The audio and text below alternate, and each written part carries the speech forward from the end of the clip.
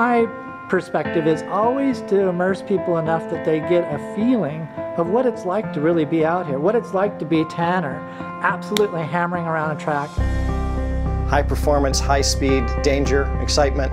We can reflect that here in real life exactly the same way you'll see it in the game. This is an absolute amazing concept, and it's great to be working on this project. I've never heard, seen nothing of this size or scale. I'm Tanner Foust, stunt driver, and I'm here basically to translate speed into speed.